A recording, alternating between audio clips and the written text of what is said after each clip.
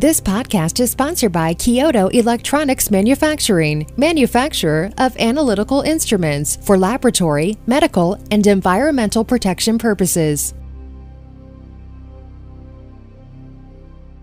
Today we are going to demonstrate, we're running some solid samples with a Karl Fischer coulometric titrator using an evaporator, and we'll show you the instruments in a moment. What we start off with, though, when you're using an evaporator, however, you don't inject your sample, but you actually put it into a sample boat. And this is a glass sample boat, and all I've done is put some aluminum foil that you can buy at the grocery store. I made a mold. It's kind of nice when you're dealing with messy samples, and it keeps you from having to clean the glass boat every time. So to start our test, what we're going to do is we're going to go ahead and we're going to weigh our glass boat with the aluminum foil, and we're going to tare it, and then we're going to add our sample, and then we're going to get the weight of our sample. So here we go.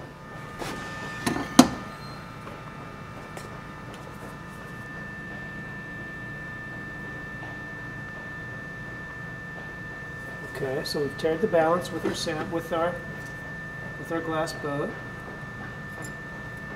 So we bring over, now we're ready to introduce the sample, and in this case we're going to use this product here. It's a thick substance that we could never actually inject. It's kind of hard to get into the right size, but we're going to try to do this. We want to do about 0.1 grams.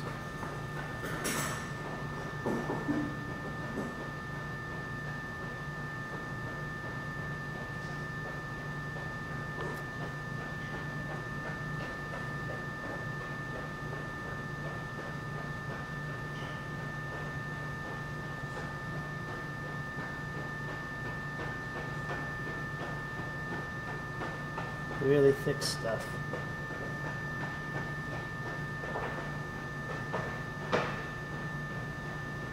Okay, so we have a sample. You can see that now. It's in there. We're going to go ahead and we're going to weigh our sample. A little more than a gram, so we've got 1.2112 grams. Okay, at this point, what we can talk about the Karl Fischer titrator and what we have here. Far left, this is our Karl Fischer titrator. This is the master control unit. It is utilized to put all of your inputs in to not only run the Karl Fischer, but you can also set it up to run the evaporator with all the settings. In this portion here, this is your coulometric Karl Fischer titrator with your cell. This is a dual reagent setup. We have a printer sitting on top of this second channel, or this Karl Fischer channel. And then here we have the ADP611. It's a solids evaporator. It goes from 0 to 300 degrees Celsius. And we have a heater tube here where we put the sample in. And the idea is that we use nitrogen gas to run the evaporator, and nitrogen gas comes into the bag, and we have it set to temperature for the particular sample that we will use. It heats up the sample. The idea is it heats up the sample, the moisture comes off of the sample, it flows through the heater tube, and then it bubbles into the vessel. And you can see here where there's a bubbling action inside the vessel. And what's nice about this is only moisture is being introduced into the vessel, while the messy sample is just inside that foil inside the glass boat, so it doesn't mess up your vessel. It allows you to use more of your reagent life, and obviously you're not dumping extra sample in there, causing you to have to change it out because you filled up the vessel. So at this point, what we did prior to weighing our sample is we were ready to go, and I pressed start on the master control unit, and it went through a series of purging. It did a back purge and a cell purge of the evaporator. And right now it's telling us that the unit has a stable drift and that it's ready to run a test. So At this point, what we're going to do is we're going to go ahead and we're going to take our sample.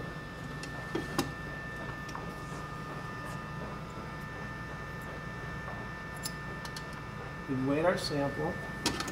So now we're going to go ahead and put it into the evaporator, and this is how we introduce it into the evaporator. We take this cap off the end fairly quickly, and we slide it in with the handle as part of it, and we put this back on, and now we're ready.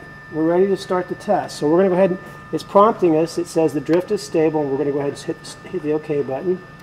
And when we do that, notice now that it is moving the sample automatically into the oven, sliding it into the oven. And now it says it wants us to start titrating, so we're going to hit start, and it's going to start titrating. Now I pressed the start button a few times, and I partly do because I had it set up to do a manual start, but I could have had an automatic start where you press start once and it takes care of everything. But I wanted to show each step.